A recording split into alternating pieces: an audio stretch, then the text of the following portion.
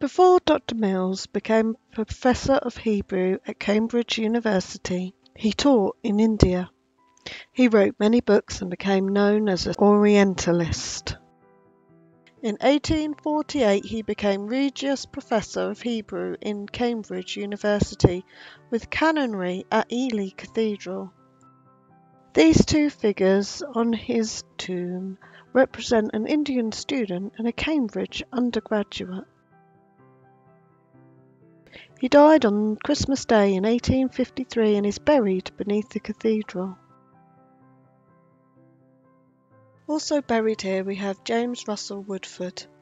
Now James was a bishop from Ely from 1873 until his death in 1885.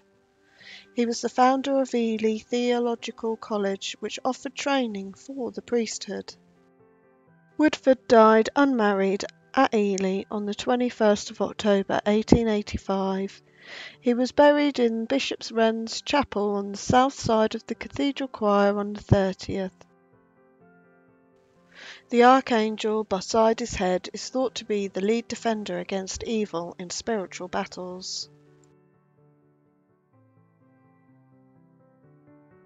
The dragon at the feet of his statue is meant to represent that the deceased had a protector in the afterlife, whereas some believed they were placed there to prevent the deceased from coming back, thus protecting the living.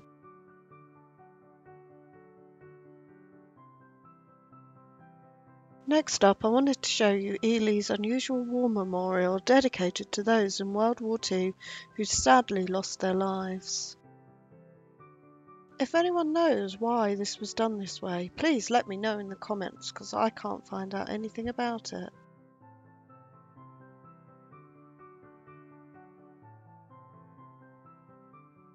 So on the floor of the cathedral we have a memorial to John of Wisbeach, who carried on building the chapel of the cathedral for 28 years.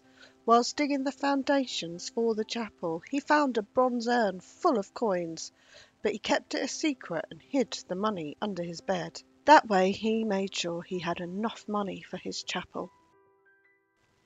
John of Wisbeach died on the 16th of June 1349 and is rumoured to have died of the plague. Archaeologists were able to recover a few skeletons from some of the tombs, allowing them to construct an idea of the physical development of medieval people, the gender and age demographic of those laid to rest in the cathedral, as well as the kind of ailments and diseases they suffered from. So next up we have Bishop John Fordham. Bishop Fordham was the keeper of the Privy Seal of Prince Richard from 1376 to 1377. He was then named Lord Privy Seal in June 1377. Now, the Privy Seal is the fifth of the great officers of state in the United Kingdom. They are responsible for the organisation of government business in the House, providing assistance to all lords and offering advice on procedures. Bishop Fordham died on the 19th of November 1425. Parishioners were rarely buried in cathedrals, but here we have a memorial to a parishioner who lived in Ely. So laying on the floor here we have the tomb slab of Bishop Nigel. Now he was the Lord Treasurer for King Henry I and King Henry II. Now he was the Bishop of Ely from 1133 till 1169. The picture shows St Michael carrying his soul in a napkin to heavenly Jerusalem.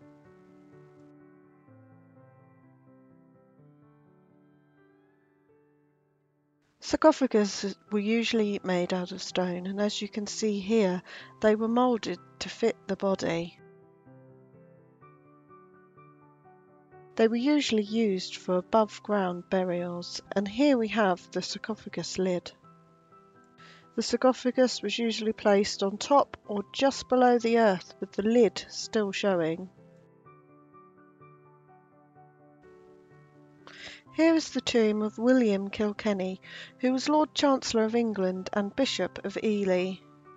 William died in Spain, where he had gone on a diplomatic mission for the king. His heart was sent here for burial in Ely Cathedral. The stone casts you see here are usually a replica of how they looked on their deathbeds. Now this is the tomb of William Selman. He was the clergyman, canon of Ely Cathedral, Lady Margaret's professor of divinity, and amateur astronomer. William established an observatory in the college at Ely. He died in 1875, aged 69, in consequence of a fall from his horse. Also buried here is Peter Gunning. Now Peter was an English royalist church leader, Bishop of Chichester and Bishop of Ely. In 1661 he became head of St John's College in Cambridge. Following his succession to Ely, he set about tackling the issue of the former bishop's jail, which had fallen into a state of disorder and disrepair. Prisoners had to be taken to Wisbech, so a jail was needed to maintain law and order in Ely. He died on the 6th of July 1684. Here we have the tomb of the Tiptoft family. Lord Tiptoft was lord of many manors in Cambridgeshire, a member of Parliament and of the Privy Council of King Henry VII. His son John Tiptoft was an important person for the Yorkist cause during the War of the Roses.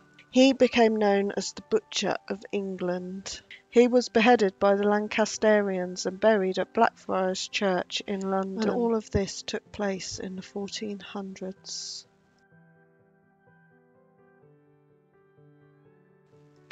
Next we visited the tomb of Sir Mark Stewart, who died in 1603.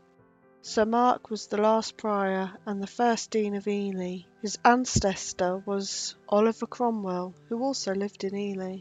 Here we see an effigy of Mark lying on his tomb. His family are of Scottish origins. In fact, Stewart means keeper of the pigsties. And the family actually came from Swaffham in Norfolk.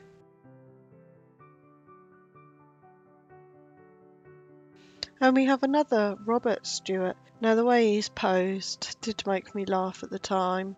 I thought that he was a bit of a catch. Now Robert was Mark's cousin and a monk at Ely. He became one of Henry VII's allies and helped in persuading the monasteries to surrender to the king. In November 1539 he surrendered the monastery at Ely to the king. He died on the 22nd of September 1557.